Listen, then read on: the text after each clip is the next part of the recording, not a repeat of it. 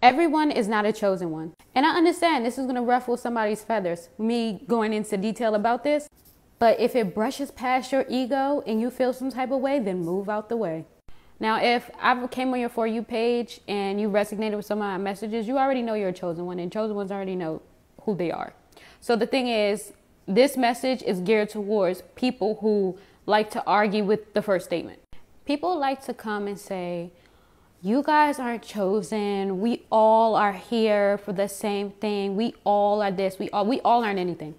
Let's start there. Someone identifying their mission in this world and saying that they're a chosen one because they know the term now and they know exactly what they've been their entire life should not make people feel some type of way to try to tell somebody else who they aren't. Who are you to tell somebody what they are? That plays into people's ego. They get mad again that you know who you are, you've accepted your mission, and they don't know who they are. I'm tired of keep saying it, but it's true. Okay, so into the next point as to, let me get into the breakdown. Oh wait, let me go ahead and say this part. Yes, we are all children of the Most High. I wholeheartedly believe that, but not everyone is chosen.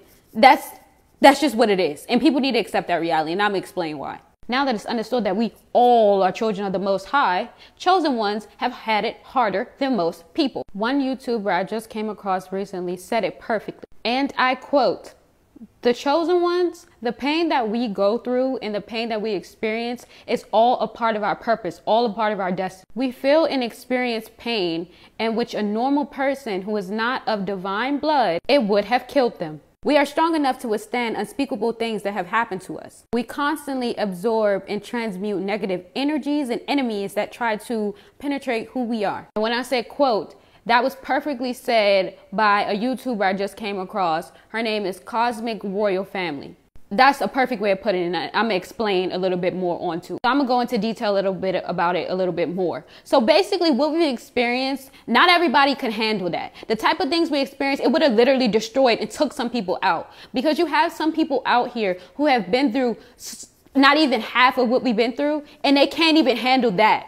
And they make it their whole life's purpose to operate in that energy. Or they just have a really hard time bouncing back and coming from it. And that's not to say that we are invincible. Of course, we go through things, but we understand our higher purpose and that we can't sit in it.